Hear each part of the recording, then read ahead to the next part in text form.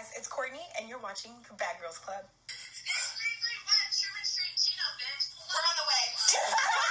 Hey guys, it's Courtney, and you're watching Bad Girls Club.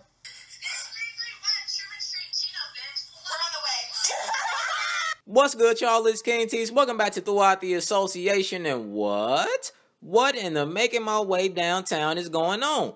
What the flavor of love do we have here? They coming like that in Chino Hills? Now, first of all, credit to Sports Gossip for that video, but for those of you who don't understand what you just saw, well, that's what you got me for. Nice doing business with you. But what you just saw is Lonzo Ball daughter's mom, Denise Garcia, giving Courtney Conejo all the information needed for the smoke. Now, if you weren't hearing correctly, Denise gave Courtney her address, her social security numbers, her license plates numbers, her IP address, everything Courtney needs so she know where to be, and Denise said pull up. Now, I'm not sure exactly why this conversation was going on, but if you guys don't know who Courtney is, first of all, go look at her Instagram.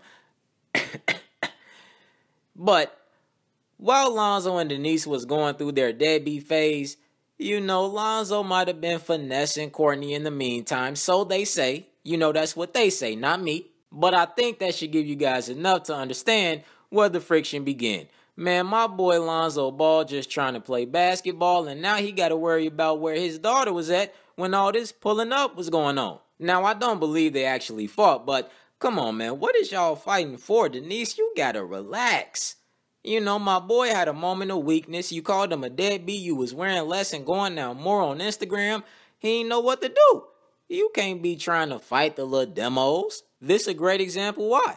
They don't care as much as you do, and they might do something like revealing your address online, which is not cool at all. Courtney should not have posted that on Instagram. No, but in all seriousness, the Godfather LeVar, it might be time to schedule an intervention and stop all the nonsense. They about to turn Chino Hills to Malibu's most wanted. What you guys think about this? And definitely subscribe.